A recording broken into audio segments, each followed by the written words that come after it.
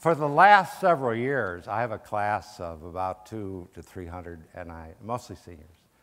And I asked them, so, just out of curiosity, how many of you have a job waiting for you? Well, about half of them did have jobs until about 3 or 4 years ago, and then it started slipping, 40%, 20%. In the last couple of years, of course, none. These are really bright kids. And I know that a lot of this can be attributed to the financial crisis, right? I mean, we're experiencing what's called a jobless recovery. Don't you love that term? Jobless recovery. No, it's unemployment. But the economists keep coming up with these terms. But something more fundamental is happening. I teach about it. I'm hoping the message gets through. It's globalization. It's the idea, as Thomas Friedman pointed out, that the world is flat. Don't you love that one too? The world is flat. Well, what he really means is everybody is competing with everybody else. Wow. Every community, every person, every nation is competing with everyone, every other nation, every community, and so forth. Now, we have lost so many jobs to manufacturing. Somewhere else is cheaper.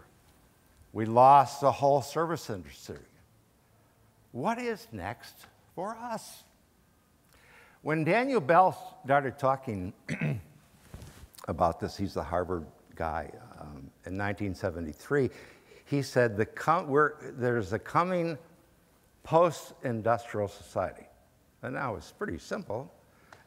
It was a seminal book as far as everybody who was reading it at the time, because he said, you know, most of our crop, cotton,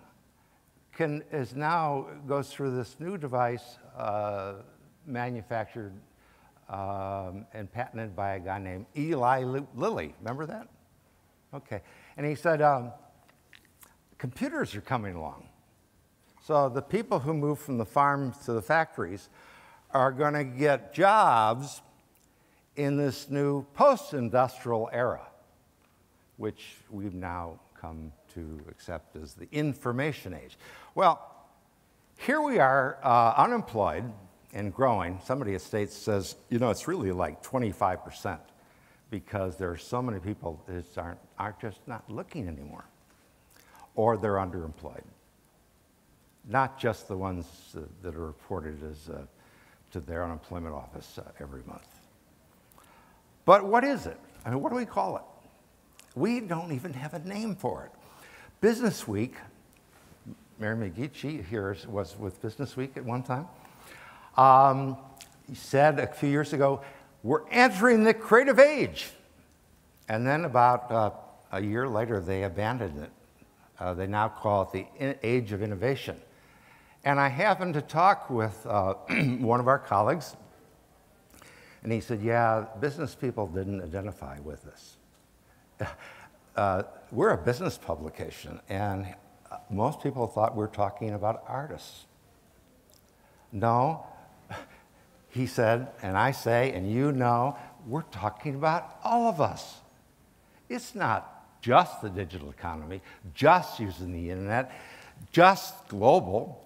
It's about creativity in all its forms. Now, we're not all going to be Da Vinci and paint with both sides of our hands and be engineers and painters and architects and so on. But as Richard Florida has pointed out, we all can be creative. Even the guy who collects trash can be creative. Pink, who's been mentioned a couple of times, I think comes closer to helping us understand that there is a whole new mind. I wish I wrote that book.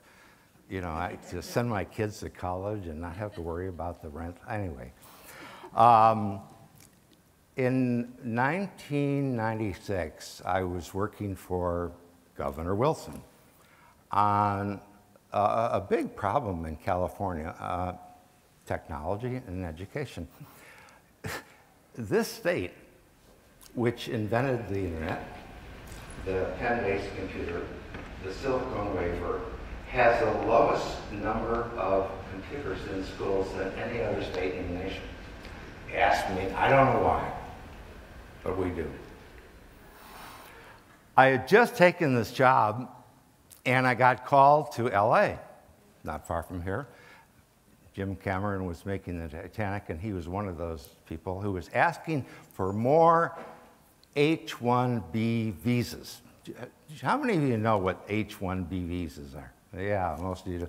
Well, if you can't find somebody in the workplace, you get one of those H-1B visas, which allows you to bring somebody in from China or India or somewhere else.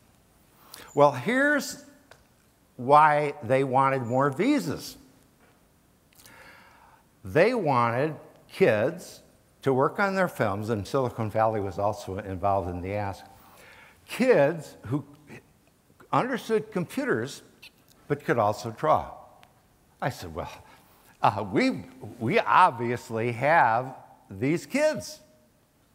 We don't. 20 years ago, there's this international test, and we didn't do very well. I think we're about 9th in math and 11th in science. So there was an uproar in America. There's always an uproar in America, isn't there? But this time they said, we can fix this problem easily. We will simply eliminate art and music and concentrate on math. Have you heard this one before? Yeah. We're 24th and 27th, respectively, now. We still don't have the jobs that we should have. About this time that I was working on this problem, I ran across a guy named Robert Root Bernstein. How many of you have ever heard of him? He's really this is a great book, by the way, but he never promotes it. He doesn't go on any book tours, any signings, whatever. But he was a MacArthur winner, and with all that money, you know, MacArthur prizes are, what is it, $1 million bucks? He decided to come to San Diego, smart guy, because he lives in Michigan, where he could study AIDS patients. That's his forte. But he got curious about why some people succeed and some people fail, and he began to look at the top 100 scientists who lived over the last 200 years. I don't know why he did this, but he did it, and what he found was startling. Galileo, you know, who had a lot to say about the earth and the sun and so on, he got no money from the Catholic Church for this. He was actually a poet and an author. That's how he made his living. This guy, who we all know by his wonderful haircut, supercuts, was working in a patent office as a clerk, but he was invited all the time to play his violin. He loved his violin. He was a great violinist. People who heard him said, even today, nobody is around today who heard him then, but this guy was so good, he would probably play in Carnegie Hall. And this man, Samuel Morse, who invented the Morse code, dots and dashes, and the telegraph, never made a nickel on the telegraph. But if you go to Washington, D.C., in the Capitol building, you'll see 2 of his wonderful portraits. He was a painter. These people, these 100 or so odd people, were all accomplished in the fine arts as well as the hard sciences. But you know, the fine arts isn't masculine. It isn't certain. There's such ambiguity about the arts. So people today still recognize accomplishment in the sciences, not the arts. Or they never see the connection between the two. Now, here we are in 2010. This poor guy, Howard Gardner, I found 3 of his books on Amazon. He's getting a lot of hell these days because of multiple intelligences.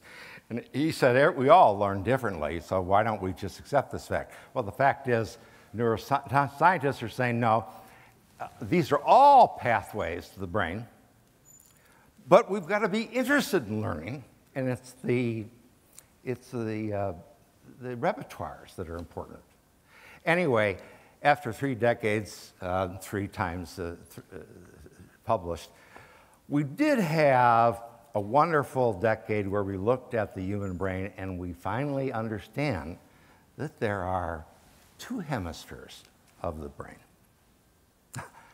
One, which we normally associate with the arts, and the other we normally associate with the sciences. Oh no, we also have something called the MRI.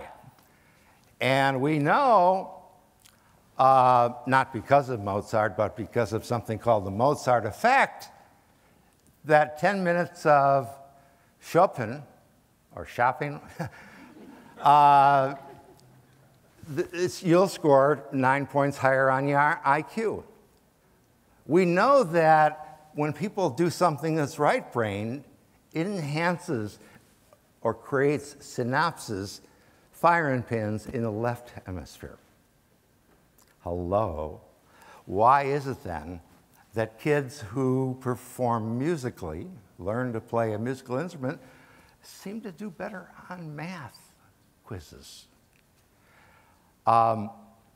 George Bush, he's not the only one, so I don't want to pick on poor George here. He's no longer in office, too. Realized we had a problem, a job problem, and it was getting worse. And so he allocated $138 million for more math and science. It's an initiative called STEM, science, technology, engineering, and math. And you probably have all heard of STEM. Researchers, haven't you? Heard of STEM? Yeah. STEM's really, there's STEM institutes, there's STEM programs, everything is STEM. And I said, well, no real harm done, except where's the arts? And about a year ago, I met a fella who retired recently after having served for 20 years as the president of Qualcomm, that little company down the road. And he said, you know, we don't need just STEM, we need STEAM. I said, do you mean the arts? He said, yeah. He said, you know, this is an uncertain world.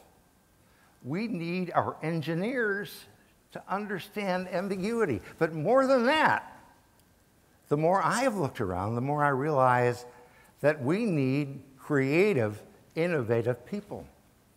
And the way engineering is taught today, they aren't going to get from here to there unless they really understand the art. And how can we get it somehow back into the curriculum? So, you know, my message to you is a very simple one, and one probably you all understand and appreciate. The arts are fun. They're engaging. In poor schools, we also know they increase in attendance. But more than that, they help people connect the dots. Kids who study art in schools paint on a bigger canvas. But here's what's really relevant to the workplace today. We know that the arts or art-infused education provides real thinking skills, that the arts enhance math and science comprehension, and the arts actually change people in ways we can't imagine. That's the reason I say to you the arts are essential. This guy, who is our Secretary of Education, finally, last week, actually a few weeks ago, agrees. I won't read this verbatim. He says, the arts are not a frill. Hence the topic before you today. It's important in this global economy that kids are competitive, are creative and innovative, but it ain't gonna happen. He's the Secretary of Education, but it ain't gonna happen. And the reason simply is that nothing happens anymore in Washington. But you can make things happen. You have more power than you've ever had in the history of the world. Ken Robinson says creativity is as important, maybe more important than literacy. Ken Robinson, you heard him earlier say, we need a revolution. Yes, we do. Let me leave you with a quote that I love from Walter Lippmann, which I think is very apt today. We are in the early beginnings of a struggle to remake our civilization. It is not a good time for politicians. It is a time for prophets and leaders, explorers, inventors, and pioneers, and for those willing to plant trees for their children to sit under. Thank you.